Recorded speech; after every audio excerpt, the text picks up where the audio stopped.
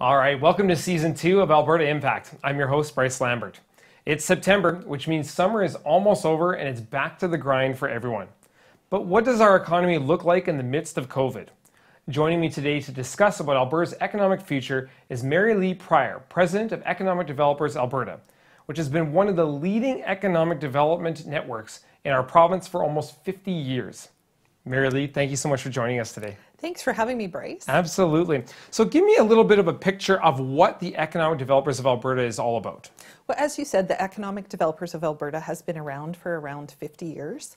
Three of our major, missions are one, to promote economic development in the province of Alberta. Two is to support our economic development members, so throughout their careers and assist them in their roles. And the third one is to ensure that our communities within Alberta are sustainable and can attract different types of economic development. Mm-hmm.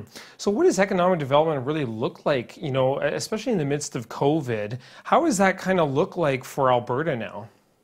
COVID has totally changed the way economic development looks for particularly our practitioners, I think. I think for everybody in the province, it's been a bit of a challenge. We've had to work with our businesses and find different ways to promote them. And the hardest part, I think, during COVID was when the businesses had to shut their doors. Mm-hmm. So for a small community, I'm a rural economic development officer. We had to encourage our businesses to go online, use different programs like Shopify and see if they could get their products out to the rest of the world. Mm-hmm. And being the mayor of a small community, you have a very unique perspective on rural. So can you kind of give us some of the challenges that for economic development that rural communities go through, just in general? I think as an economic development practitioner in rural Alberta, we have a little different portfolio versus our counterparts in the cities.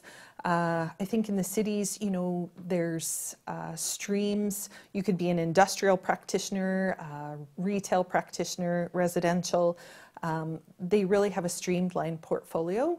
When you get out to rural Alberta, we're the jack of all trades. Because most rural municipalities, number one, a lot don't have an economic development practitioner. And if they do, you tend to wear the economic development hat as well as the tourism hat, the communications hat, and anything else that might need to be taken care of. Mm-hmm, absolutely.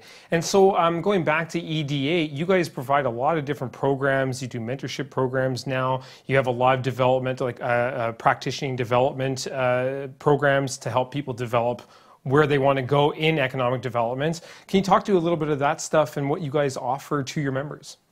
So the last little while, we have offered resiliency training. Till the end of June, we had a weekly session every Wednesday for our members, and anybody could tune into them. They were free. You just go to the EDA website and you could sign up. We took a little break over the summer, but we will be offering similar programs starting in the fall, so watch for that. Go to the EDA website. You are right, we did start, this year we've just started a new mentorship program. So what we've done is for EDOs in the province that might be new to the role and still trying to figure out some things and want a little assistance, we have given them the opportunity to partner with senior economic developers that want to mentor them. So we've tried to pair people up. So we have over a dozen right now paired up and working together to help them along in their roles. Oh, that's fantastic. And now you guys have a conference coming up here in November as well. What can people expect from that conference and why should people be attending? I think people should be attending because we are going to knock it out of the park, so to speak. Experience EDA 2020 is November 25th and 26th. And we aren't going to just do Zoom. We're going to do some interesting and different unique things for our conference. So if you haven't signed up for the EDA conference, I'd encourage you again to go to our EDA website and sign up for Experience EDA 2020. Awesome. I took a look at your guys' lineup. You're covering a wide variety of topics, everything from like broadband, tourism, again, basically everything you've touched base on what you need to be prepared for, both in a rural and if you're in an urban or a large city setting as well. So that's really exciting. So there's going to be a lot of really good value coming out of this conference.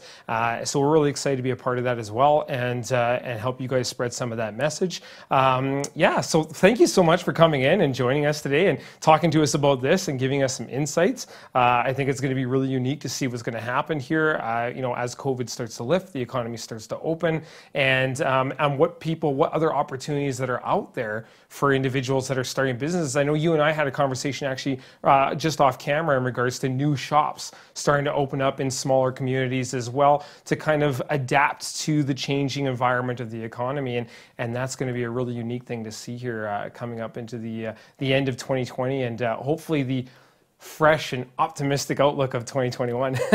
Yes, for sure. Absolutely. Thank you so much again for joining us. Thank you for having me. Absolutely. Good stuff. So there you have it. That's the Economic Developers of Alberta. Go and check out their website. They are having a conference here coming up in November you don't want to miss out on. There's a lot of opportunity to learn and grow if you're looking to develop your skills in economic development for here in Alberta, as it's something that we're going to be under the gun to get developed and happening here to help our province grow again economically. So to find out more information, please go check out the EDA website, and don't forget to go out and check out albertaimpact.ca. Thank you all for watching, and check out and subscribe on our socials as well.